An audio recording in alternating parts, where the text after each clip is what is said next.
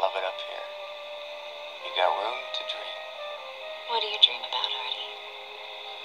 Lots of things. People I'd like to know. Places I'll probably never get to see, except in books. I love all the books you gave me to read. I read them and I feel so free to do anything I want. I feel like such a slave sometimes, Artie.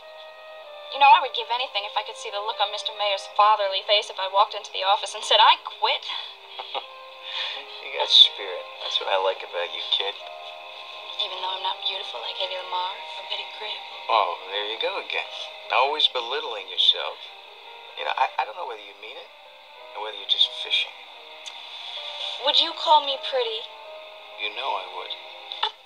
I'm little. My legs are too long. I got this funny little nose. And I think you're gorgeous. Oh, of course you do. Of course. With all those goddesses fawning all over you. Lana Turner. Now, Lana's the kind of woman you can sleep with, but you can't talk to her. You're different. You know music. You're an artist. More, please. Don't stop. You're a star, Judy. Brighter than any of those lights out there. Come on, say it. I'm a star. I'm a star. No, louder. I'm a star. I'm a star! You better get used to it, kid.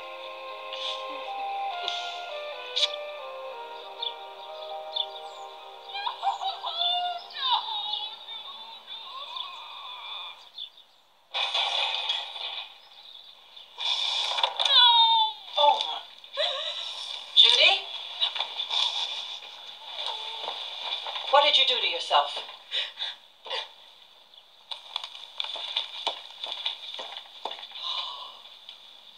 Why, that degenerate.